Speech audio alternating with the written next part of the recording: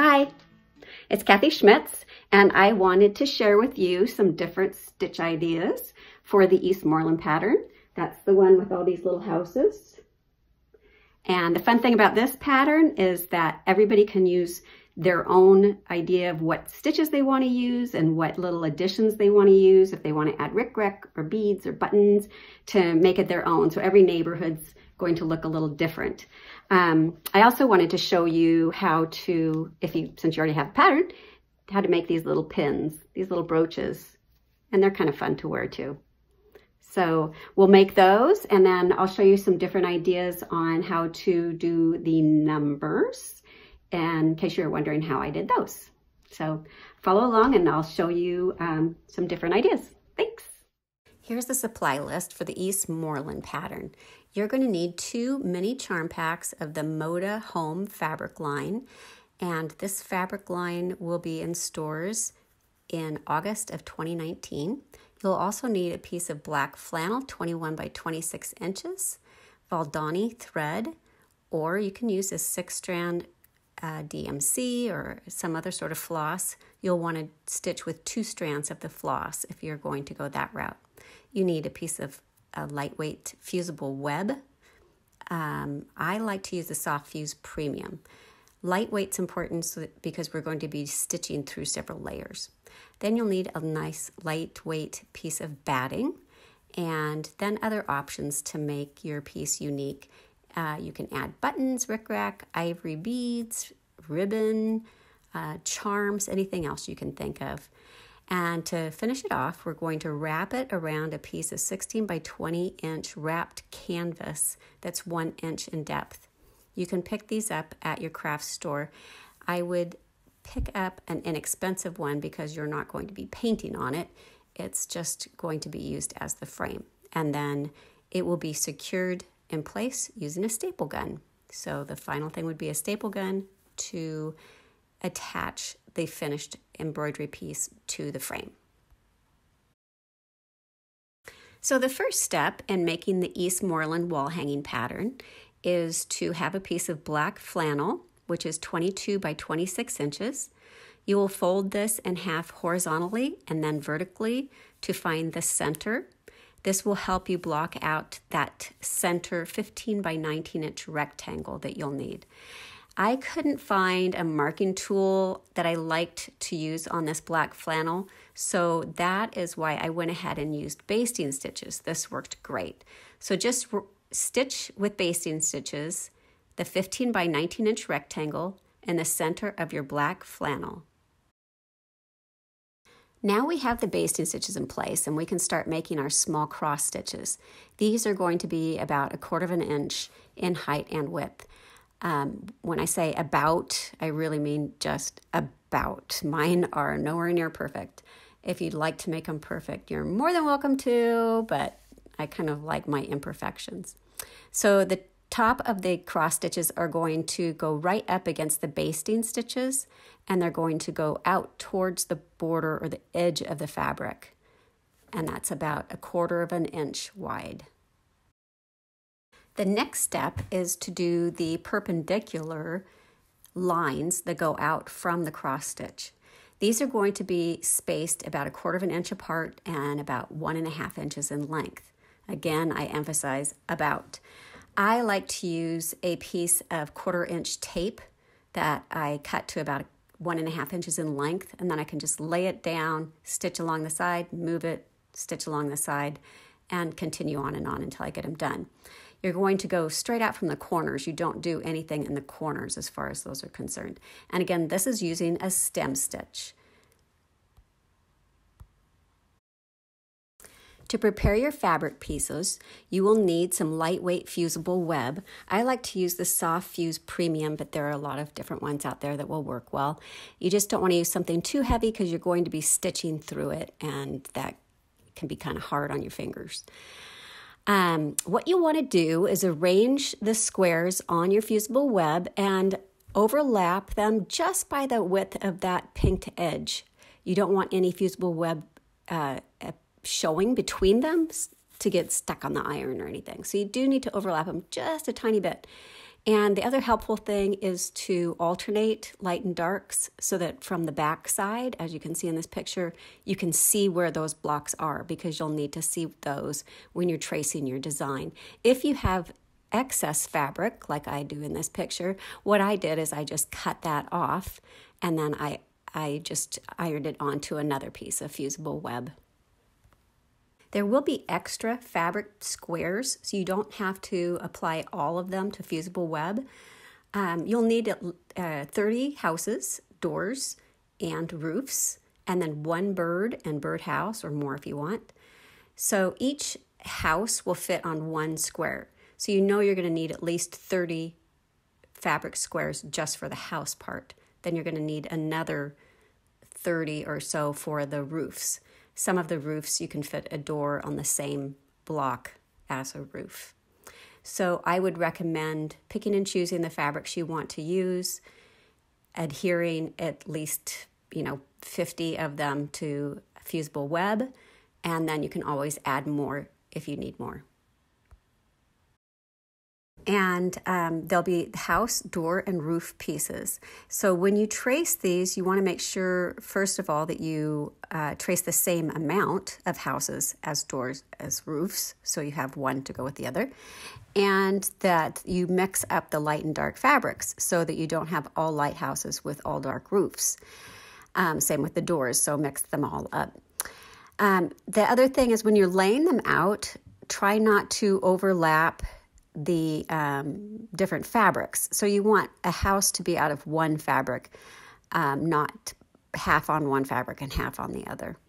And another idea is to flip the template over, and that will give you a mirror image to just mix it up a little bit more and give you some more options. That really only works on a couple of the roofs that are directional, but it's a thought and something you might want to try. Now that you have all your pieces cut out, it's time to start arranging. There will be 6 houses in a row, and you're going to have 5 horizontal rows. I like the way it looks to move the houses about just a little bit so they're not all exactly lined up like a cookie cutter neighborhood. I live in an old neighborhood where every house is different, and I love that. I like having it be unique. So I tried to do that on this design too when I laid my houses out. This will be fun because you can kind of play around and decide, okay, do I have too many light colored houses in a row, too many dark houses? Do I want to switch this roof with that roof until you get it looking the way you'd like? It's important to keep the houses and roofs about a ½ an inch away from the cross-stitch border that goes all the way around. So lay these out in an order that you like. So first of all, I'd like to show you what I did to get the numbers on my houses. And you can choose to put numbers on or not, it's your choice. So I had originally had some ribbon made with some numbers on it. And this is what I included in my kits. So if you bought a kit, then this is what you received. And what I would recommend doing on this is when you cut them apart, add a little bit of fray check or just, white glue or something to keep it from fraying on the ends. So if you don't have numbered ribbon, then there are a few other options. On the original one that I made, I actually used little rubber stamps, wooden stamps with numbers on them that I found at Michael's years ago. And I got the whole set for not too much, just a few dollars. But this stuff, the Memento Luxe, it's made to use on things like fabric, and if you want to, you can heat set it with an iron. But since this isn't going to be washed, it doesn't really matter. But I'll show you, there's an example of that. It stamps real easily, and I'll do number 3 here. It's kind of fun then because you can personalize and do your own address if you want, or numbers that mean something to you or whatnot. So that's one option. Now, if you do that, leave some space in between so that you can cut them apart. And again, I would probably use some fray check or something around the edges just to keep them stable. And then the other option, what I did is I printed out some numbers and I printed them about 3/8 inch in height. And I just, you know, randomly picked some numbers and left some space in between, printed it out. And then with the fabric that I'm going to use, I ironed a piece of freezer paper on the back. And what that'll do, it makes it nice to draw on. The fabric doesn't wiggle around. So with a light box then, I'll line that back up. I can trace these numbers. So I initially tried using a red Sharpie, which, you know, Sharpies are great for writing on fabric. They work really well. But I didn't know if the red was a little too red for the red that I'm looking for. Because what I did is I used this Valdani thread. Actually, that doesn't look too bad. Those two together. The other option, I found this other felt pen that's a little bit deeper shade of red. So I could do that too.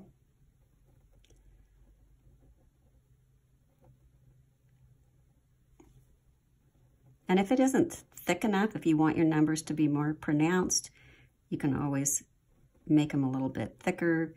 There's a lot of different fonts you could choose. You could do some fun things like adding little accents like that. So anyway, so those are your choices for doing numbers using a pen too. The other option is to, with this freezer paper ironed on the back, if you trimmed this to exactly 8.5 by 11, you could print these right on the fabric and just choose whatever color you wanted to use. So those are some ideas for the numbers that I wanted to go over. And what I would do is use a little bit of fabric glue. So once I've cut them out to hook, you know, to attach them to my houses before I actually stitch them down, I just would use a little bit of glue, or before you cut them apart, you could put some fusible web on the back and iron them on. So those are some choices on that. Following the manufacturer's directions for whichever fusible web you decided to use, iron your houses in place once you have them all arranged the way you'd like them, and any added pieces like the numbers or any other kind of ribbon. Now the fun begins. Now you can start doing your embroidery stitches. This is the part that I enjoyed the most. And there's a lot of different stitches that I include in the pattern, and you can mix and match which stitches you use where. You can alternate from one side of the house to the other. So on one side, you might do a whip stitch. On the other side, you could do a feather stitch. There's French knots, cross stitches. You can add a rickrack and stitch over the rickrack to hold it in place. If you use rickrack, I would add a little glue on the cut end so it doesn't ravel. Just make sure, since these are adhered to flannel and you're going to be handling it quite a bit, that all the little pieces are stitched down in some way or another. It can be a running stitch, any variety of stitches, but just something to hold them in place.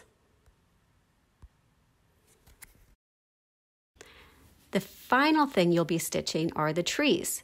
These are going to be centered between the houses. Again, they're not lined up in a straight line. They're more organic, like the house placement.